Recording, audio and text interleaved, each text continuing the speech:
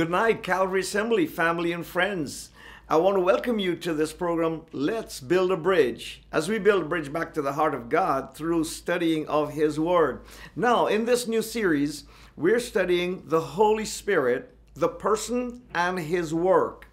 As following up out of Pentecost, we want to unravel some more information and get to know who the Holy Spirit is even more so we can have powerful, dynamic experiences with Him.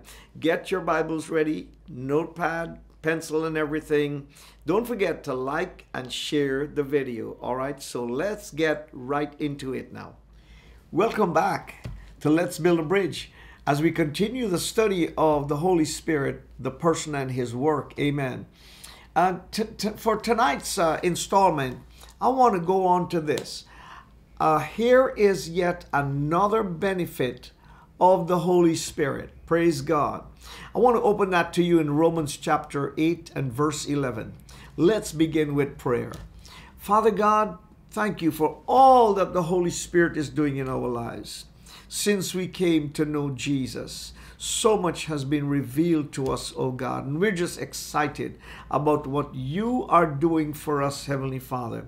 We don't need to struggle on our own, and we don't need to set standards. We don't need to labor, oh God, to be righteous, because the Spirit of God in us makes us the children of God. We thank you. Help us, God, to walk with you faithfully, oh God. Walk in obedience. May the Spirit of God continue to reveal truths and empower us, God, that we will walk as you expect us to walk with you, Father. Bless us as we study together.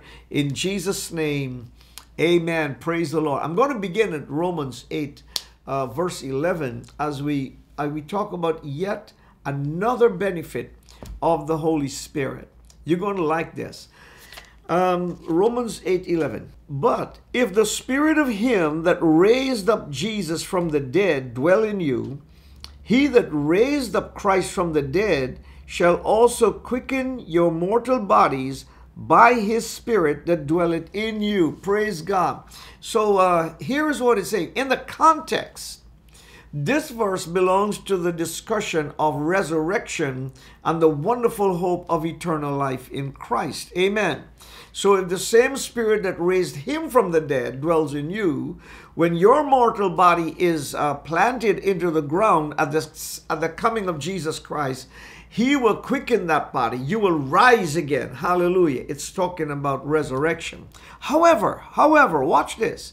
There is more, because the Spirit will not just be residual and inactive until your death and time for resurrection. His very presence in the now brings miraculous power into our lives. Hallelujah. I'm glad that the Holy Spirit is alive and powerful. Hallelujah. And He's not just sitting waiting until the time of my death and resurrection. Glory to God. As we walk with Him, remember we talked about the symbolisms the last session of how He works as represented by various symbols. And we know that as long as He's with us, something is going to happen. It's dynamic and it's ongoing. Now, Romans chapter 8, verse 11, it speaks of He shall quicken your mortal body, right? The same Spirit that raised Christ from the dead shall also quicken your mortal bodies if the same Spirit dwells in you. What does that mean? Well, I looked up the Greek word for that. I can't even pronounce the Greek word. But here's what it means. It means to produce something alive, to beget or bear living young. We're talking life here, life producing. To cause to live, to make alive and give life. In other words, sort of like reviving what's been dying or is already dead, reviving that. Number 3, by spiritual power to arouse and to invigorate. When you feel your energy is going down, here is the power to invigorate you. To restore to life. Hallelujah. Whatever in your life is dying, the Holy Spirit is there. When you pray in tongues, you pray in the Spirit, you sing in the Spirit, hallelujah. You allow your conscious awareness of His presence, hallelujah. You connect with Him. Oh, I tell you, there's a lot of energy flowing, and He restores to life. And then He says to give increase of life. Thus, the same of physical life. So this speaks of healing. If your life is broken, if you have carried losses physically, amen, sickness we're talking about, He brings increase of life, healing. And spiritually, quickening as respects the spirit, endued with new and greater powers of life. Hallelujah. I tell you, there's so much joy when you come to realize what the Spirit of God is doing in your life. For example, when we talk about sowing seeds, the seed goes into the ground. Remember that Jesus says, if a corn of wheat falls in the ground and dies, then it will produce fruit. Now, the similar concept, the seed goes into the soil and is quickened into life. It germinates, it springs up, it grows. Hallelujah. The Holy Spirit will do that in your life, my friend. We could conclude that the Holy Spirit heals our bodies, renews our spirits. He makes us whole, body, soul, and spirit, all to the glory of Jesus Christ. The world around you will know something different about you. You're so much alive. You're so full of life. And then you can tell them, well, you know, since I came to know Jesus, I don't live a drab life anymore. I see true meaning of life, and I'm just excited about living for Jesus. So we can do the work that He has called us to do for Him. Praise God. Finally, He will raise up our bodies from the grave when that time comes. The Spirit of God will raise up that body from the grave at the second coming of Jesus Christ. And I like how Paul writes that in 1 Corinthians chapter 15. And he said, the body will be sown in dishonor, but it will be raised in glory. What a day that will be. So let me talk a little bit and give you a little discussion on tongues, the speaking in tongues at the day of Pentecost, and since then onwards. That's become a normative experience for the body of Jesus Christ. So at the Tower of Babel, you'll remember back in the book of Genesis, there was a unity among the people, and they started to build a tower that would reach to the heavens. And when God saw that, God says, these people are united. There is no telling what they can accomplish now. And God said He was going to confuse them by various languages. I want you to notice the mercy of God there. God did not destroy them, but He simply wanted to scatter them. It was God's original intention that they would have dominion over the earth, that they would spread across the earth and go and inhabit the whole earth. But instead of going out to inhabit the earth, they made a decision that they're going to stay together and they're going to build a tower reaching up towards the heavens. And that was not God's will for their lives. Amen. So there was unity of mission, but misguided in purpose. God wanted mankind to spread throughout and take dominion. Of course, man will always honor his Creator, and God will take pleasure in man's victories. Amen. However, when man decided instead to build a tower that will reach to the heavens, it was defying God. It was in defiance of God's will for their lives. Their vision fostered unity, strength. When they came together, there was strength and high achievement. But it was not in God's will. And so God stalled the project by giving them many languages. And they became confused because their unity was pursuing misguided ideas.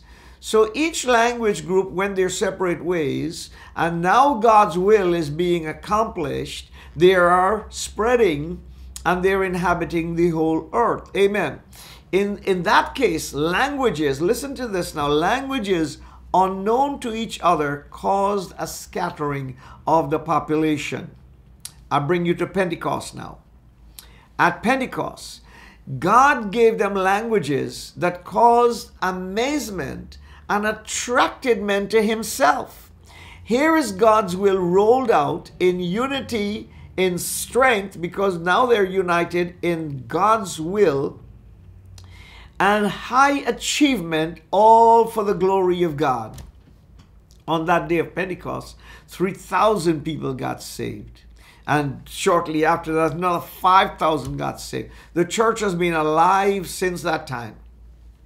There have been persecutions, there have been trials, there have been hardships, amen. But the church remains alive and will be alive until Jesus comes again, because he's coming for a bride without spot or wrinkle.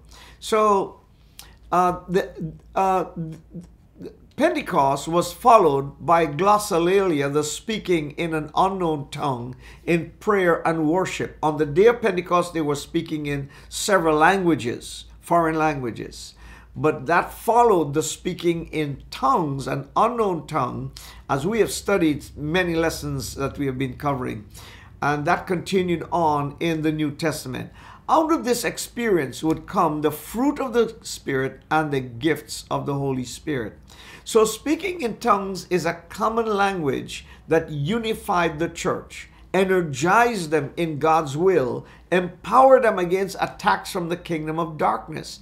God redeemed at Pentecost a situation that was troubling at the Tower of Babel. Now the church is empowered to do God's will. We are to take the gospel of Jesus Christ to all nations through the power of the Holy Spirit. Jesus chose this particular day, Pentecost, to pour out his Holy Spirit on the believers, marking the transition from the dispensation of law to the dispensation of grace, and the beginning of the last day's harvest of souls for his eternal kingdom. So we have moved like this. We have moved from law to grace. We have moved from natural harvest to spiritual harvest. The natural harvest was the celebration of Pentecost, by the way. To spiritual harvest now. We have moved from visiting the temple in Jerusalem to becoming the temple. Every believer is a temple of the Holy Spirit. We have moved from weakness to empowerment. We have moved from fear and intimidation to boldness. You remember Peter and the disciples, they were hiding, they were fearful, but we have moved from fear and intimidation to boldness because of the Holy Spirit. Hallelujah. And we have moved from walking in the flesh to walking in the Spirit. Glory to God. Amen. Why did God choose tongues as the sign? Glossolalia, speaking in tongues, praying in tongues, singing in tongues. And as you know, the tongues is unknown to anyone. Nobody understands when you speak in tongues. We have done some studies on this before. So 1 Corinthians chapter 14 tells us one of the reasons why God gave us the baptism of the Holy Spirit with the evidence of speaking in other tongues, right? 1 Corinthians 14:22, it says, "Wherefore tongues are for a sign, not to them that believe, but to them that believe not. For prophesying serveth not for them that believe not, but for them which believe." So tongues here, the speaking in other tongues, is a sign for unbelievers to be aware of God's presence. Hallelujah. James chapter 3 verse 2 says this, "For in many things we offend all. If any man offend not in word, the same is a perfect man and able to bridle the whole body." Speaking of the use of the tongue, all right? "If any man offend not in word, the same is a perfect man and able also to bridle the whole body. Read through this whole context. You'll see how James is just unfolding, unraveling this, that believers are in church and we misuse our tongues so much. Verse number 6. And the tongue is a fire, a world of iniquity. So is the tongue among our members, that it defileth the whole body, and setteth on fire the course of nature, and it is set on fire of hell. In other words, this misuse of the tongue tongue cannot be tamed. You read through this, and it will tell you that. Verse 7, verse 7, all manner of creatures have been tamed. Verse 8, but the tongue can no man tame. It is an unruly evil, full of deadly poison. And so it is with people who like to talk and say things. And listen, the best thing God can do is take control of your tongue. The tongue controls a person's destiny and can inflict wounds on others. God wants to use your tongue for His glory. Amen. Get filled with the Holy Spirit and speak in tongues.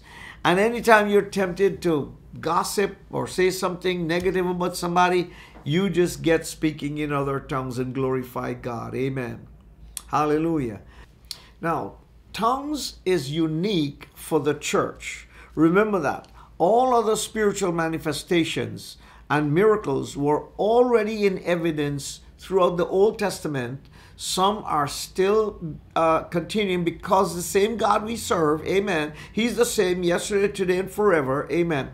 But the speaking in tongues became normative for the age of the church. Hallelujah. Now, it is a fulfillment of the prophetic word. I want you to see this. Isaiah chapter 28.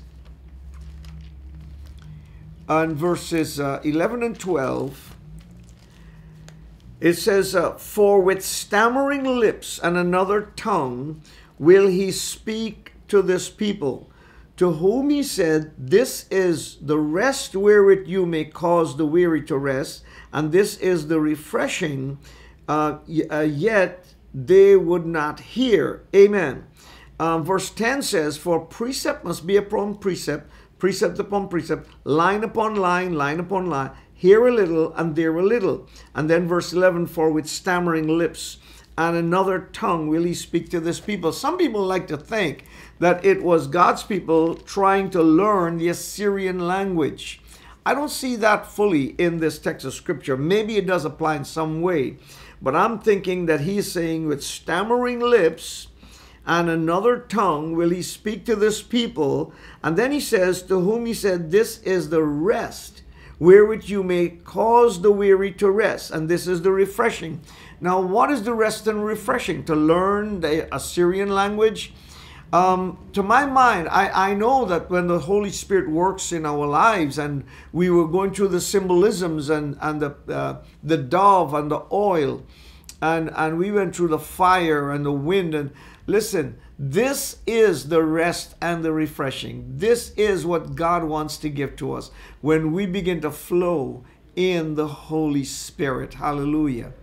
Now, it is found wherever New Testament believers were filled. I did a study on this earlier. Acts chapter 2, verse 4, on the day of Pentecost, the Spirit was poured out. They began to speak in other tongues. Acts chapter 8, verses 14 to 20. We talked about that, where believers were filled with the Holy Spirit. They received the Holy Ghost and they began to prophesy and speak in tongues. Acts chapter 10, verses 44 and 46. I remember the home of Cornelius. They received the Holy Spirit. They began to prophesy. It was a manifestation of the speaking in other tongues. Acts chapter 19, when Paul went to Ephesus, and Paul says, have you received the Holy Ghost since you believed? And he laid hands on them. They received the Holy Spirit and began to speak in other tongues. A spiritual communication with God in a private prayer and worship is what this is all about. 1 Corinthians chapter 14, particularly verse 4 and verse 15, but that entire chapter 14 speaks of the value, the benefit, the joy and excitement of praying in that other language. Amen. It is also a means of intercession. Romans 8:26, where Romans 8:26, praise God. And here's what it says. Likewise, the Spirit also helpeth our infirmities. For we know not what we should pray for as we ought, but the Spirit itself maketh intercession for us with groanings which cannot be uttered. Friend, when you come to a place where you don't know how to pray, you don't know what to pray for, you begin to speak in other tongues. The Holy Ghost begins to pray for you. Listen, if the Holy Ghost in you, God in you, is praying to God the Father in the name of God the Son, you can be sure you're a winner. Hallelujah. What a wonderful thing that God has given to us, the baptism in the Holy Spirit.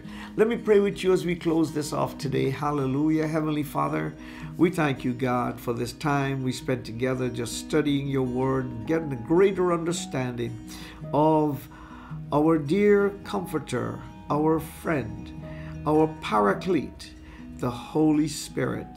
Thank you, O God. May the Spirit continue to move powerfully in our lives, O God. Uplift the downtrodden, strengthen the weak. Make a way for those who are stronger to move forward in ministry, O God. And let Christ be seen and be glorified in our lives. And Lord, I pray for the needs of people here today in Jesus' name. Whatever their needs might be, we serve a God of miracles. We serve a God of the impossible. And I pray that you'll make it happen for them. Heal the sick.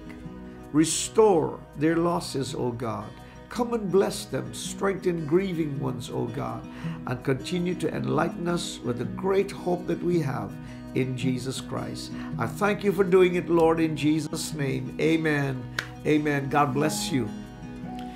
Thank you so much for joining me in this Bible study as we continue to study the Holy Spirit, who He is and what He does for us. Now, I want to encourage you to pray that you would have a dynamic relationship and a powerful experience with the Holy Spirit. These programs are uploaded every Tuesday and Thursday at 7 p.m. And it's always there. If you miss it in real time, you can review that. Now, our services are Friday night, 7:30 prayer meeting. On Sundays, we have two services, 8 a.m. and 10:30 a.m. In between, at 9:30 to 10:30, there is a Sunday school hour for all ages, and we praise the Lord for what He's doing here. So don't forget, Sister Shanti and I love you. Be well. God bless you.